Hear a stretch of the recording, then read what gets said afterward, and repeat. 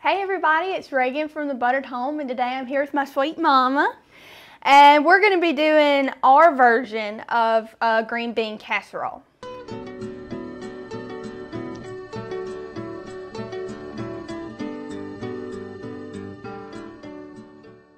And we are going to heat the oven to 350, and we're going to pour in the Campbell's condensed soup. It's cream of mushroom. Cream of mushroom. And then we're going to flatten it out, and then we're going to put in 2/3 of a cup of French fried onions, as well as Need your milk. green beans. Sorry, I didn't let you do it, Donna. And then a 1/2 cup of milk. And we're going to mix that just to get it nice and combined. And then our little portion is going to be added in a little bit later. But When do you season it? After you mix it all up? yes. So now we're going to add in almonds. Slivered almonds. Slivered almonds. Or sliced, whatever. Whatever you want to call it. About a 1/2 cup. Yes. I'm not. So keep All right. going. So now we're going to add about a little dash of salt. Probably a pinch. Probably a little pinch. We may add more, depending. We're gonna add a little bit. My pinch is bigger than your pinch. And then probably about a 1/4 teaspoon of ground pepper. A good standard measurement for salt and pepper is anywhere from a 1/2 teaspoon to a teaspoon of salt and a 1/4 teaspoon to a 1/2 teaspoon of pepper.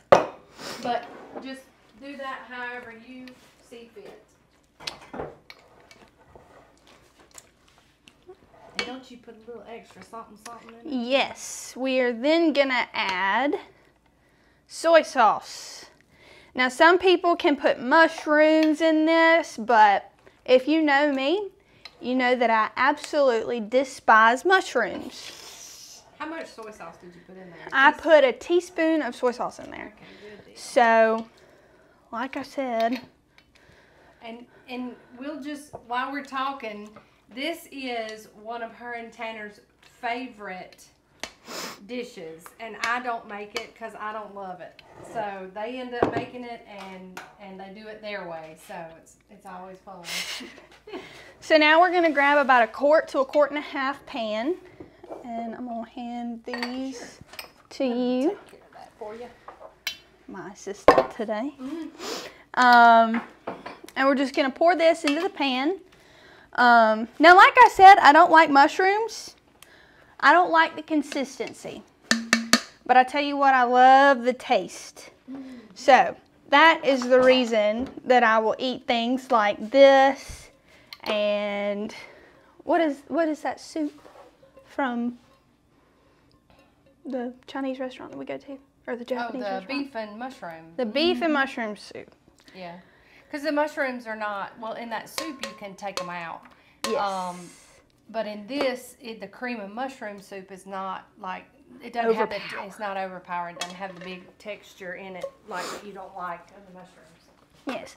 So now you're going to flatten this out, and we are going to put it, well, actually, cut that part out. I'm not cutting anything out. Yes, you are. No, I'm not. I swear, if you make me look like a dummy. You're not a dummy. You're cooking normal. People like to see people cooking normal and losing their place and all that kind of stuff. It's fine. So she's spreading that out. And then we're going to put it in the oven for about 25 minutes, or till hot. Yeah, 25 minutes. Yeah. And then we'll be right back. So stay with us. Alright, and we're back after a 30-minute total cook time. What we did was we took it out at 25 minutes and we sprinkled French onions and almonds on the top of it to make it all pretty and garnished. And then we put it back in the oven for about 5 minutes to let all of it gold and brown and cook a little bit together so that it's all together. And we got 2 spoons All right. so we can both try it. It smells good. I'm glad. All right, hang on. Cheers. Cheers. Mmm. Mmm. That soy sauce is something special, isn't it? Mm-hmm. All right. Well, this recipe, like every other recipe, is going to be at thebutteredhome.com. Easy printable, free, and it's got a little piece where you can make notes in it. And of course, we love to hear from y'all. We love to hear how y'all make it your own. So make it with the almonds, make it with the soy sauce, or don't. We won't really know unless you tell us. So, but yeah, if you want more videos like this, go to our YouTube channel, turn on the notification bell, and hit subscribe. So, but anything you gotta add? Didn't she do a great job? Even though we had to film the end 2 times.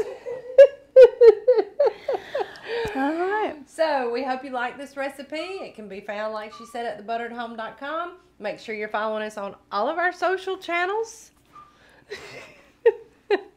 And head over to YouTube and hit subscribe. And as always, from the Buttered Home to your home, we sure love y'all.